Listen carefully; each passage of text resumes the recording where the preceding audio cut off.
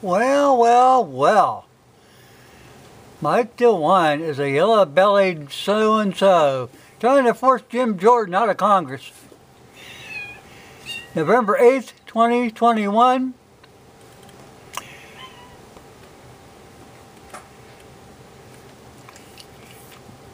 Yep, they're trying to redistrict the map. Now, they tried this a long time ago when that other what the heck was his name? John Boehner. Yeah. They're furious at the state for potentially putting a prominent House Republican seat on the line of a proposed redistricting map. Fox News has learned.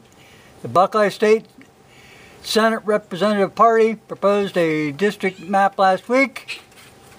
It turned heads and drew in a lot of allies for Jordan. According to the proposed map, Jordan could be built up as a Democrat-Republican Joyce Beatty of Ohio on the 4th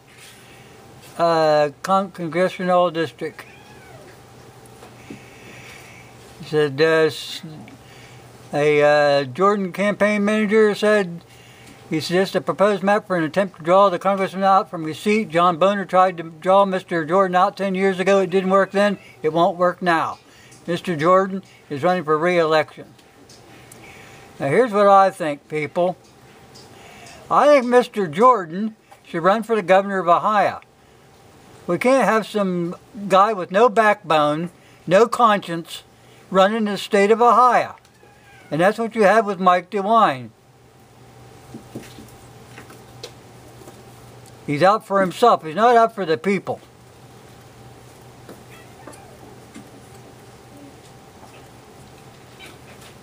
Yep. Okay, I'll put a link to this. You guys go look at it yourself, read it, understand it, and then start putting things in proper perspective. This gets these communist, backstabbing buggers out of all the politicians, out of politics forever. Thanks for watching.